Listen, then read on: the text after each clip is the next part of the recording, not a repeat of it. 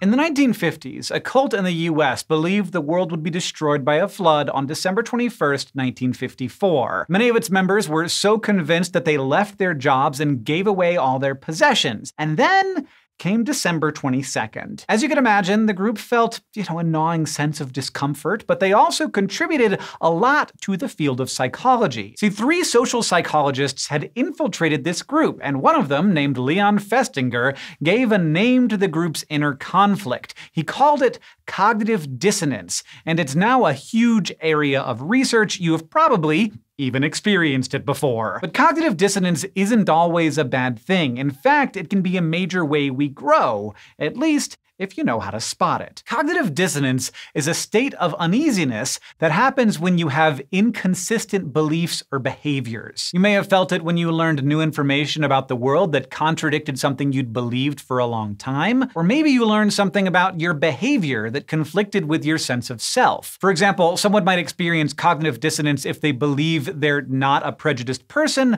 but after a psychological test, they realize they have a lot of implicit biases. This discomfort can come up in all kinds of scenarios, though, and we can even see it in the brain, notably in the region that monitors errors in your thoughts and actions, the one involved in rationalizing and cognitive control, and one likely involved in emotions, especially anger and disgust. Of course, knowing how our brains respond to this stress doesn't make these feelings any easier, and it also doesn't make it easier to admit we're wrong. Instead, how hard it is to change your mind about something depends on what psychologists call your resistance to change. And that trait depends on a few factors, such as how much you identify with your belief, how much satisfaction you get from your behavior, and how much pain or loss you'd have to endure to change those things. For example, let's say you see yourself as an advocate for the environment, but then you learn that the company you work for makes like evil villain levels of pollution and refuses to change. If you don't like the job and you have another opportunity,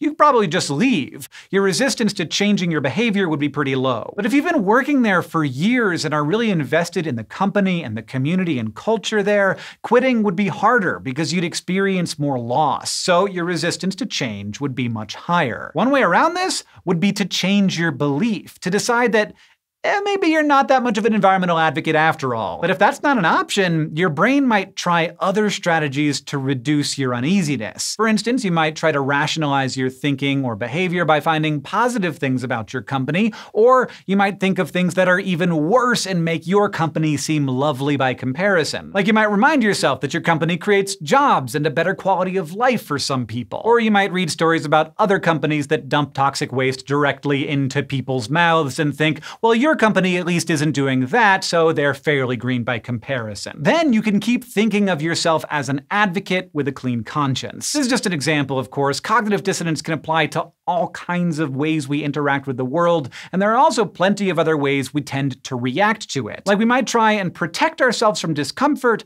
by engaging in selective exposure. That's where someone only listens to people and media sources that agree with them, and they dismiss other voices that challenge their worldview. Studies suggest that we might also do this internally. We skew our memories to reduce the feeling that our thoughts are inconsistent. For example, in a 2014 paper, 121 students who didn't want their tuition to increase were asked to write an essay supporting higher tuition. Afterward, they became more in favor of tuition increases, but they also misremembered themselves as being okay with higher tuition in the first place. And finally, there's the most simple thing. When faced with evidence that we might be wrong, our brains can just completely ignore whatever's making us uncomfortable. The point is, we really don't like feeling inconsistent, and consciously or not, we'll go a long way to reduce the feeling that our thoughts or actions don't line up with the way we see ourselves or the world. Still, cognitive dissonance isn't always bad. There are fewer studies about this, but it seems like this discomfort can also help us grow and make better decisions, like by leaving an unhealthy job or identifying biased beliefs. So, what can you do about your brain's clever schemes